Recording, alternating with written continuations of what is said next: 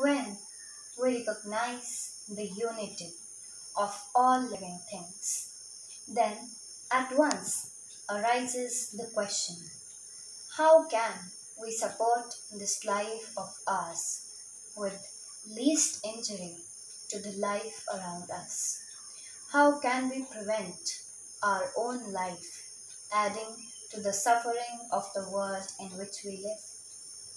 We find amongst animals, as amongst men, the power of feeling pleasure, the power of feeling pain.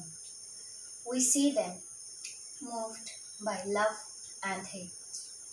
We see them feeling terror and attraction.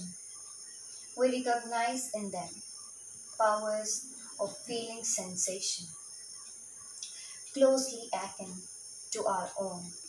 And while we transcend them immensely in intellect, yet in mere passional characteristics, our natures and animals are closely allied. We know when a wound is inflicted, that wound means pain to them. We know that threats bring to them suffering. They have a feeling of shrinking, of fear, of absence of friendly relations, and at once we begin to see that in our relations to the animal kingdom, a duty arises, which all thoughtful and compassionate minds should recognize.